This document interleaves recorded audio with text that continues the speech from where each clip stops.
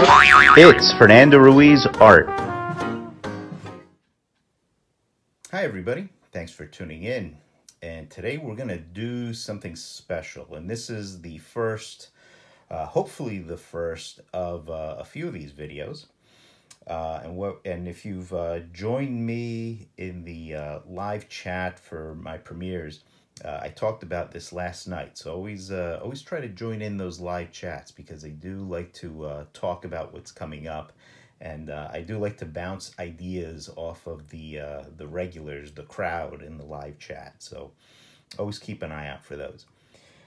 But what we're doing today is the first, what I call a retro review, where I'm going to take a look at a classic comic and give you my thoughts on it. Give you maybe a little director's commentary, well, actually more of a fan's commentary as I go through the issue. And we're starting with the X-Men, okay? And I'm going back to the 1963 original X-Men. And I'm taking a look at one of the Epic Collection, Marvel's Epic Collection, which compiles the first bunch of issues of the X-Men. And I really recommend these Epic Collections. I'm guessing they're pretty popular because Marvel keeps pumping them out. And I know I grab up a lot. And they do collections like this of their classic comics, where they do, you know, the first dozen or so of all of their main series. But they'll also collect a lot of offbeat stuff, you know, some runs that weren't a story arc, but they're just like a gathering of seemingly random issues. So I recommend keeping an eye out. Okay, so we're gonna look at the first issue of the X-Men. Now, something to keep in mind, and there we have the cover, the #1.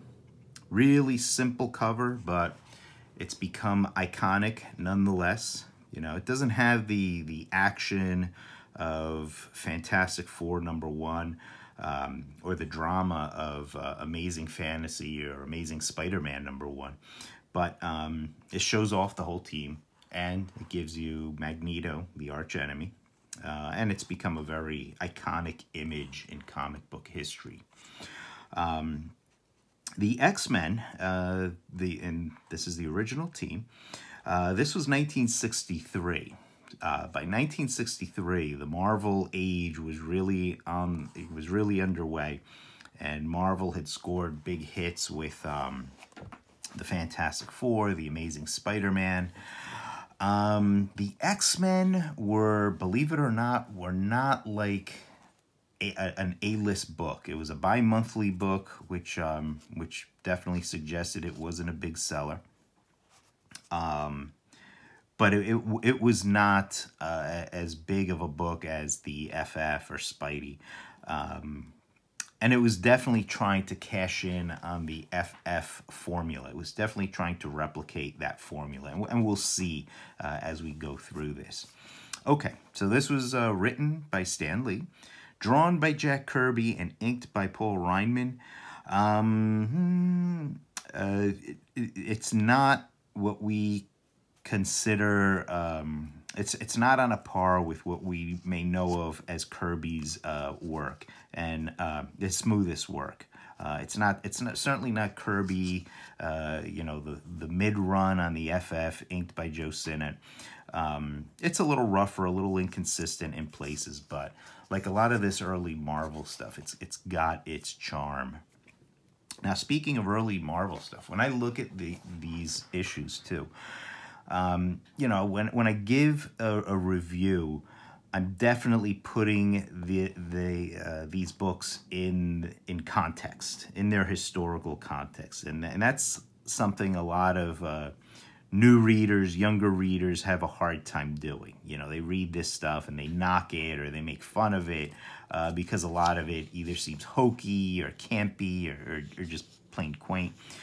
But one thing we got to remember is this stuff, whether we want to admit it or not, it was written for young boys.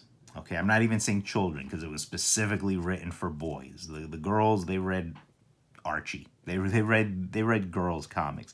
This stuff, the superheroes, this was believed to be read, whether it was or not, but it was definitely aimed at the young boys that they believed were their primary market.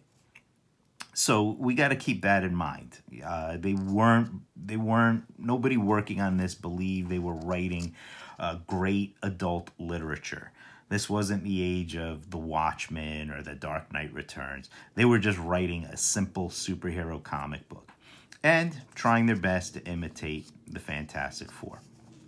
All right, so let's get into it. Now, the story opens up introducing us to the X-Men. And remember, this is the original team, and at this point, it's pretty much Professor X, Cyclops, Iceman, Angel, and the Beast. Couple of interesting things. Again, they're really trying hard for that Fantastic Four formula. The Beast is very much, he's very much the Thing at this point. He's even his dialogue is written with that sort of brutish kind of New Yorker speech. He speaks in slang. Later on, the Beast, of course, would be the brains of the team. He'd be the super smart one of the team, who was known for speaking with big words and, you know, just being very smart and being very bookish and literate. But we don't see that just yet. He's pretty kind of hot-tempered. He has that testy relationship with Iceman, and it's very much similar to the relationship between the Thing and the Torch over in the FF. Iceman very much fits the Torch mold in this team. He's the junior member. Interestingly enough, we actually get an age for Iceman in this issue. They very clearly, if you look in this, you know, down here, they say, astonishing, your reflexes are astonishing for a 16-year-old. So we know that Iceman is 16 here in their first adventure. And earlier still, they say, I'm a couple years younger than the others. So we can assume, the math being kind of iffy, but the others are probably 17, 18 years old. The Beast is named as the oldest. So I don't know if that is, if he's actually a whole year older, or if he is just the first to be 18. But we can assume at this point in time, they're all about 18. Most of them are about 18 years old, with Iceman being 16. Cyclops. Interesting thing about Cyclops. They show him using the visor and needing to open the visor in order to release his power. I've been over this repeatedly, you know, and I always do a read-through before I'm going to talk about this, but I can't find any mention that he needs the visor to hold back his optic rays. So that may not have been a part of the character yet. He uses the visor, but they don't say anything about needing the visor to hold it back. At least not yet. So first few pages, they're mixing it up in the danger room. I'm not sure if they called it the danger room or not. They certainly don't call the place the X Mansion yet. Jean Grey shows up. We see Jean Grey right there. And she meets the guys. And there they are in their civilian attire. Hank McCoy the Beast, he would later get glasses. He does not have them yet. Again, it's not intellectual Hank just yet. In fact, he's kind of a brutish guy in this. But it really seems as though Jean is meeting Professor X for the first time here. I know later on in X-Men lore, they would retroactively add to her backstory where she had met Professor X, and he did treat her when she was a little girl. But there's no sign of that here. So the X-Men, they meet Jean, and of course all these guys are all hitting on her big time, especially the Beast. Look at that masher. Again, he's not the smooth intellectual Hank of later. We meet Magneto. Interesting thing about Magneto, there is no hint at all of Professor X having any history with Magneto. And also, too, this is Magneto in his purest form. And I know a lot of people, I'm in the minority here, I know, but a lot of people love the backstory that would later be added to Magneto, where he's a Holocaust survivor, and he's sort of, you know, kind of the mutant freedom fighter. You know, at the beginning, Magneto was just a jerk. You know, he believed in mutant superiority, but, you know, he wanted to rule everybody. He wanted to enslave everybody, humans and mutants alike. So, and I kind of like that. I don't like the sanctified Magneto that we would get later. I know a lot of people believe that gives him more dimension, more character. I think it's just excuse making. I think that's retroactively changing the character. Now, you know, one thing about this issue and about pacing in general back in the day, they really knew how to pack an issue with story. And I know, you know, nowadays, and I'm certainly not advocating that we write books like this again, but you had any one issue of these comics would have about 6 months worth of story of today's comics. You know, in this issue, we're introduced to the team. Magneto takes over a nuclear base, an army base, and the X-Men are turned loose. The X-Men go to stop them. We do get to see Angel at this time. He wears that harness that straps his wings down so he could wear clothes.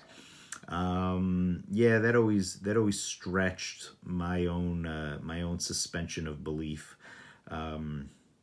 That always just seemed painful to me and unfortunate that the Angel had to do that. But that's what he was doing back then. So the X-Men show up at this military base that Magneto's invading. They fight Magneto. Really, the Angel and Cyclops get a lot of screen time during the fight, especially in the second half of it. It's really Cyclops' show, and he really gets to shine. In the end, Magneto gets away. He'll be back very soon. But that's the issue. A really packed issue, action-packed, a lot of story in it. You're really introduced to many cornerstones of the X-Men mythology, the whole team. You get a really good introduction to the team, their purpose, why they're together, what makes them apart from other superhero teams. And you get a lot of action with their archenemy, the character who would be their archenemy. So overall, this is a very fun issue. The art, yeah, the art's a little sketchy. It still has its charm, a little inconsistent. And I don't want to knock Paul Reinman because he has done, I know a lot of people do knock him, but he has done some very nice work elsewhere. So overall, I give this issue a 4 because it is just a lot of fun. It's a lot of excitement and story packed into the issue. Were I a kid in 1963, had I read this off the stands, I definitely would have been hooked. And I would have been on board for more. So we are going to be taking a look at more. So please tell me what you thought about this review. Is this something you're interested in, or do you want me to knock it off? And what do you think of the X-Men? Have you read this issue? Am I close to the mark? Do you disagree with everything I said? Whatever your thoughts, please let me know in the comments below.